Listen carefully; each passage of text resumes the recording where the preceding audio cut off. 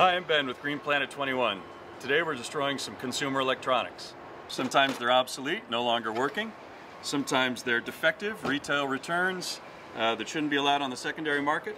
Sometimes they're just obsolete for inventory, and sometimes they're brand new products that were returned to a retailer because they were defective or some mistake in packaging or delivery or shipment.